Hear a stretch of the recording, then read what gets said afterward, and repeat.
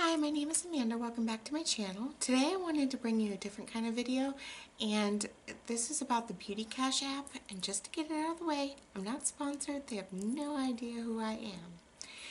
In December, I went ahead and I bought this for my inventory. It's through the App Store with the iPhone, and it was $1.99 at the time, and now I've heard conflicts about the price. I've heard some people say that's $2.99 and some people say it's $3.99. Either way, it's well worth it. You're able to put in your inventory. So I bought it in December, and I took a bunch of pictures and I started to add it. It was extremely time consuming. So I took a break, and the last couple of days I decided I was going to finish. And whenever I say it's time consuming, I mean I took pictures of everything. I looked up the prices as far as I could go on any of the websites. Like with Ulta, you can only go past a year as far as prices go.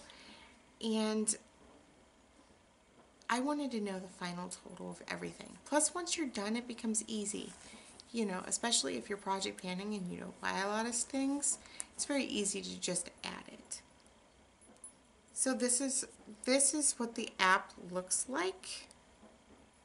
Right here, it's called myBeautyCache. As you can see, you could have everything. Here's the list of the products that you can add. All you have to do to add a product is go right there. You add your picture and everything else. If you just hit brand, these are all the ones that you simply add to your app. Categories, it's pretty much whatever you want it to be. Again, you only have to add the categories once. Makeup bag, which is all the items that you're using right now. Routine, which I have for skincare. 292 products, and that is the total of what it's worth. Store, brand, month, and year. You can have lists, and if you go to category, you can see everything that you have in that specific category. Let's take this for example. Go right here on this icon right here, and you can move to the product archive. Product archive. And what it does is it doesn't delete it, it keeps it in your archive. So the reason why I decided to do this is I was curious at how much all my products were worth. Now, there are things that are the samples that I got for free, but I wanted the value of them. The only time I didn't do the value of them is if they were foil samples or little perfume samples, things like that. Now my total was a little alarming. Like my friend Nita said, you can go on a 2-week trip to Italy, or you could buy a used car with that price. And it really just puts things into perspective for me, to the point where I've talked myself out of the Too Faced palette that started my whole project planning. Because, again, Nita said, when are you going to ever get to it? You won't get to it until after you're done project planning. And I don't plan on stopping project panning anytime soon at all. I have enough eyeshadows to last me 10 years if I do pan that palette every single year, or some kind of project that has to deal with using up the eyeshadows.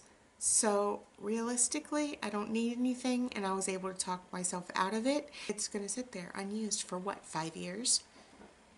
So I'm going to just enjoy what I have. I'm not going to be on a no-buy. This February is my only no-buy month. No, I don't think I'm going to do forced no-buy, but I know that I won't be buying things. I will only be buying what I need to repurchase for my routine as of right now, because that number is overwhelming, and I do have a goal now set for myself for 2017. I want that $4,800 number to be in half by 2018. That is a goal of mine. I don't know if I'll be able to reach it, but I really, really, really want to try. I know I have perfumes in there, and a lot of the perfumes are worth over $100, so I think that that's going to help a lot. I don't exactly know how I'm going to do this except just to do it. I'm not going to really concentrate on the price of the item. I'm just going to pan whatever's next on my list to pan and see where it takes me. I'm not going to force myself certain products. I'm just going to kind of go with the flow and see what happens. So I highly recommend this app if you are a project planner, or if you are simply somebody who wants to keep track of your makeup inventory and you have an iPhone. Definitely, definitely, definitely get this app. Definitely. I mean, you have your do not buy list, you've got your shopping list, you've got everything.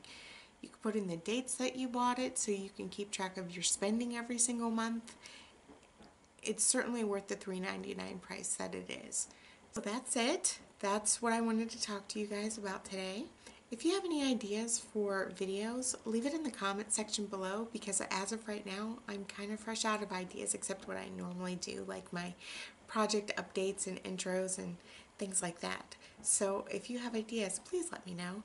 And if you want to reach me, you can on Instagram or Twitter, and all that information will be in the description box below. Have a good evening, everybody. Bye.